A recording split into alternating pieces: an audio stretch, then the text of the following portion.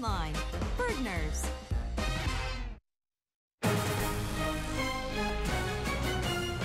April 3rd, 1974, 40 years ago, was the super outbreak. At the time, it was the biggest outbreak of tornadoes in our country's history. 148 touched down in 13 different states. Across all of the Ohio River Valley. You may remember, and this kind of put Xenia, Ohio on the map, around Louisville. 5,000 people were injured, 300 people died in this tornado outbreak 40 years ago today.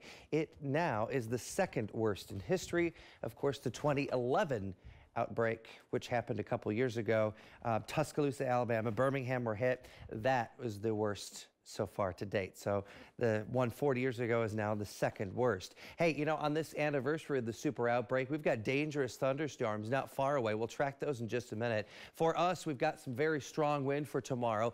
50-mile-an-hour wind gusts. This is no joke. If you thought it was windy out there today, it's going to get even windier for tomorrow. And as we look now at threat track, you can see here that we've got at least a chance of some showers and thunderstorms to our south. A few of these could get severe. I'd say these are south of I-80. We're going to put it in a minimal risk for just some general thunderstorms as we take you through the evening. Here's a look at exact track. Right now, we have nothing going on just yet. I will be watching these, and I'll get into that in just a minute. But first, let's take a look.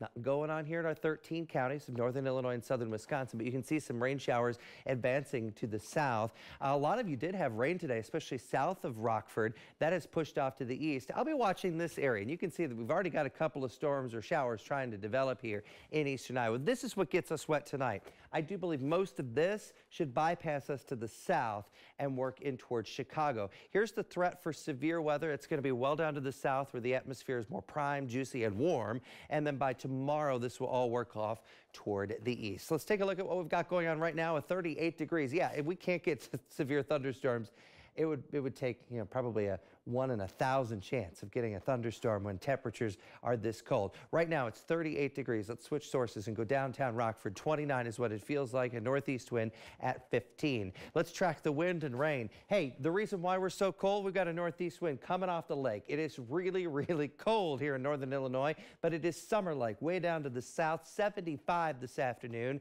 just over the bridge in Paducah, Kentucky. And look at the dew points now. We've got dew points in the 60s and 70s. That is July level dew points, and that's the reason why the storms are going to be most fierce in central and southern Illinois. A lot of these will wind down as they work to the northeast. However, we're picking up a couple of blips here in eastern Iowa. We'll have to see if that fills in. What is interesting on future track is as we head in toward 10 o'clock, notice we got some rain to the north, that big complex to the south. Watch Rockford. It doesn't give us anything. I don't know if there's a force field around us or what.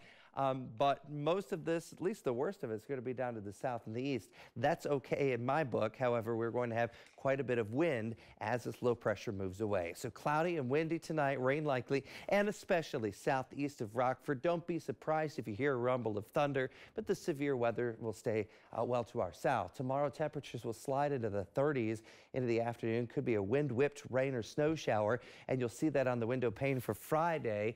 But notice the temperatures come back Saturday, sunshine 46, up to 53 on Sunday. More rain comes in on Monday, but that's a 40% chance right there.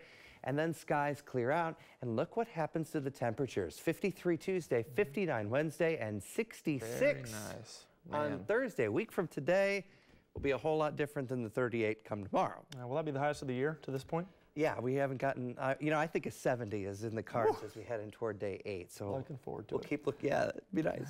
Thanks, Eric. This week's earthquake in Chile is sending higher than normal waves